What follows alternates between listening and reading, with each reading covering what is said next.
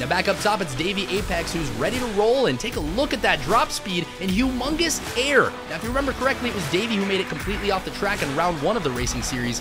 I wouldn't be surprised if he didn't have a fantastic showing in today's run. Now look at that transition right into the final straight, clean as a whistle. He's got some serious speed to carry him along. Just able to pass up McQueen there. That right there, folks, was a respectable finish. Well done.